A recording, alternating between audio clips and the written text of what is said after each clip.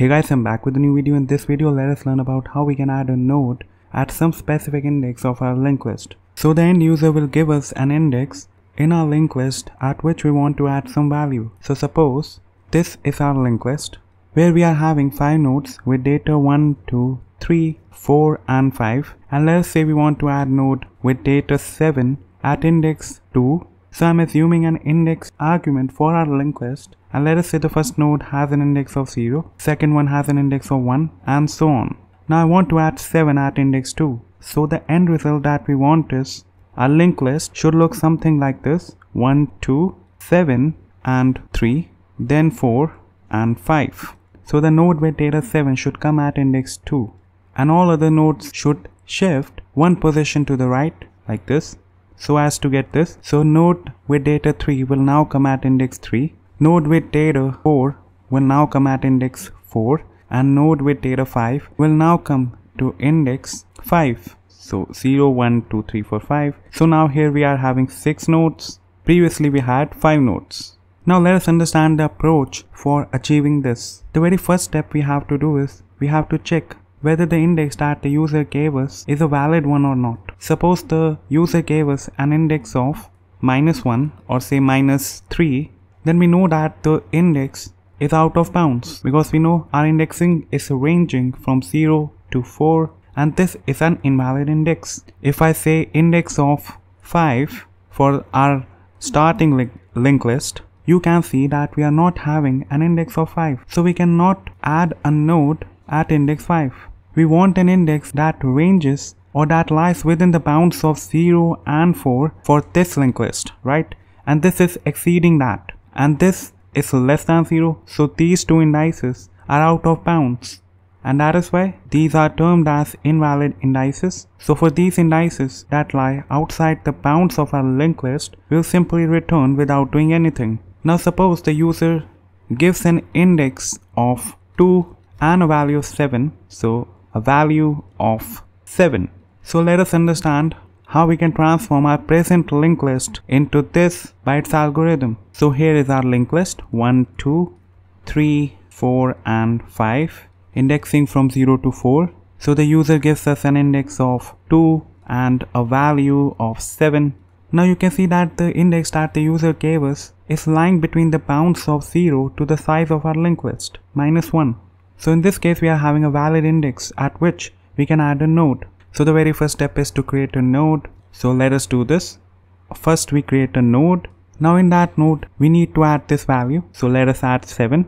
Next we also want a node that is sitting at an index 1 less than the index at which we want to insert the new node. So we want to insert the new node at index 2. So what is the previous node that is sitting at an index 2 minus 1, which is this one, right? So at index 1 we are having 2, which is the previous of the node which is sitting at index 2, right?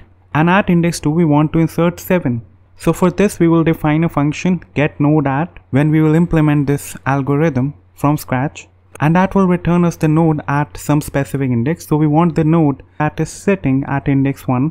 So once we have this node, let us term this as previous node. So prev node. So this is our prev node and this is our node, right?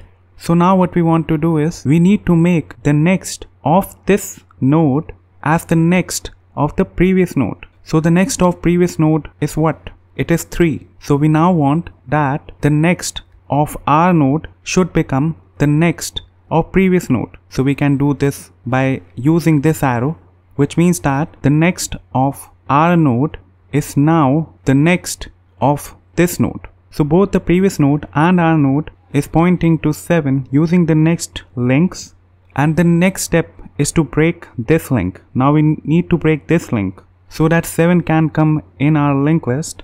So it's very simple. We need to change the next of the previous node that we are having to point to this node, and this step will break this link, and now the next of previous node will become our node like this. So once this node makes into the linked list, the size of our list will get incremented by 1. So current size is 5. Now it will become 6, and even the indexing will change. So now at index 2 we are having 7, at index 3 we have 3, at index 4 we have 4, at index 5 we have 5, right? So this is how we can add a node at some specific index that lies within the bounds of the linked list. So without wasting any more time, let us head over to Visual Studio Code to see how we can implement this. So I'm back in my Visual Studio Code. Let us create a function to add a node at some specific index. This function will take on a value that you want to add in the new node and the index at which you want to add the node at. So we will assume that index 0 represents the index of the first element of our linked list, and so on. So void add at, and this takes on an index and some value that you want to add at that particular index. The very first step is to check whether the index that is given to us is a valid one or not. That is, whether the index lies between the bounds of 0 to list size -1, both inclusive. So if the index at which you want to add a node is negative, or it increases or exceeds the size of the list, then let us print to the terminal index out of bounds and immediately return index out of bounds and return. But if the index lies between the bounds of 0 to the size of the linked list -1, then in that case we have a valid index at which we can add a new node. So let us follow our usual steps by first creating a new node. So node, new node, and then let us add data to the node that we just created. So node.data, and let us add the value that the user gave us to the node. Next, as I explained in the diagram, we also want the node that is sitting at an index 1 less than the index at which we want to insert the new node. So for that, let us define a method to get the node at an index 1 less than the index at which we want to insert the new node. So let's name this method as getNodeAt, and this will return us the node at some specific index, right? So we want the previous node, and we are going to define a method getNodeAt. This will take on an index which is 1 less than the index at which we want to insert the new node. So let us go right above and define this function. So right here, let us define the method getNodeAt, and this method will take on the index for which we want to get the node. So let us make the method private, and this will return us a node. So getNodeAt, and we can access this private method only from within the class from our add@at method, and not from outside the class directly, because it is a private method.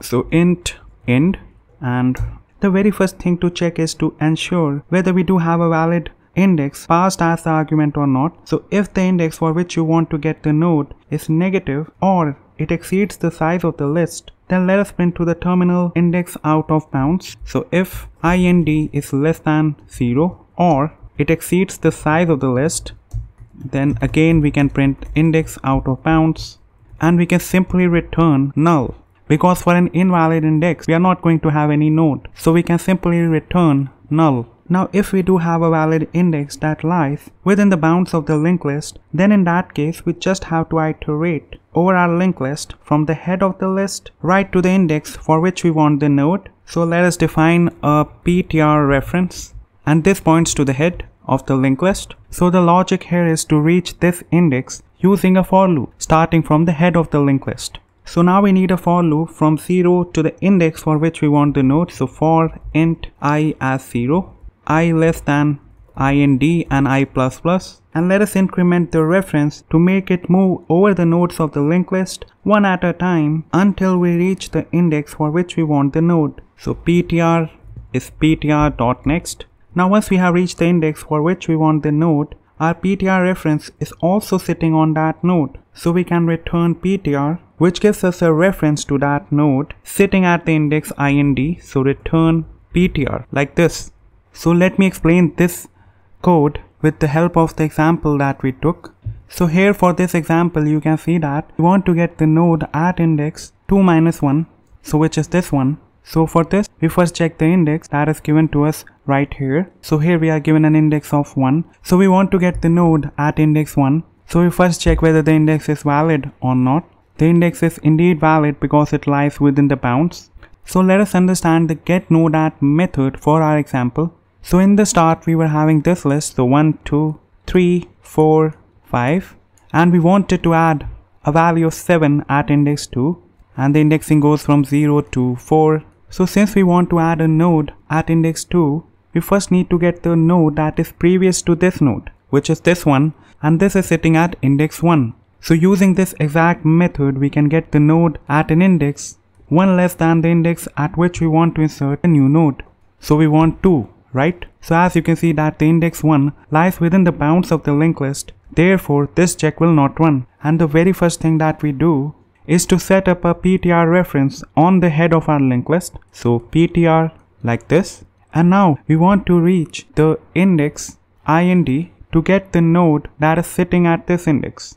And the node that is sitting at the index IND, and this index IND is 1 less than the index at which we want to insert the new node. So we want to insert the new node at index 2. So to get the previous node, we are going to iterate till index 1 for this example, right? So index IND is 1, right? So first time the for loop runs, we check whether 0 is less than 1, which is true. So we increment the pointer to move to the next node. So pointer gets incremented and it comes right here. Then we check whether 1 is less than 1, which is false. So we are not going to increment the pointer now, and therefore now we can simply return the PTR, which is pointing at this node. And therefore we have now got the node that is sitting at the index 1 less than the index at which we want to insert the new node. And the index at which we want to insert the new node was 2, which we discussed before, right? So this is how we can get our previous node. And once we have our previous node, then we follow these steps that we had discussed before to add a node at some specific index, which in this case is 2. So I hope my explanation was crystal clear. Let us switch back to Visual Studio Code and let us go down below. So now we have the previous node, after which we want to insert the new node. So the next step is to make the next of the node that we just created to the next of the previous node. So node that we just created, its next will point to the next of the previous node. Lastly, we need to make the next of the previous node to point to the node that we just created. So previous node dot next points to the node. And finally, let us increment the size of the linked list because now we have a new node in our list. So size ++. So let us try this out. So linked list dot add at index 2, and let us change this according to our example. So add at start, first we should add 5, then 4, then 3, then 2, and this should also be add at start for our example. So this should give us 1, 2, 3, 4, 5 as we are having in our example. Now at the index 2, I want to add a value of 7. And let us call the display method on our linked list. So let us compile the code and run the file to see what we get. So java c linked list.java, and then to run the file java linked list. So now you can see our initial linked list was 1, 2, 3, 4, 5 as in the example. Now once we run this method, add at index 2 a value of 7. So at index 2 you can now see we are having a value of 7. So this works good. So let us move forward to the next video where we will discuss how we can remove a node at the start, at the end of the linked list, and at some specific index. So let's catch up in the next one.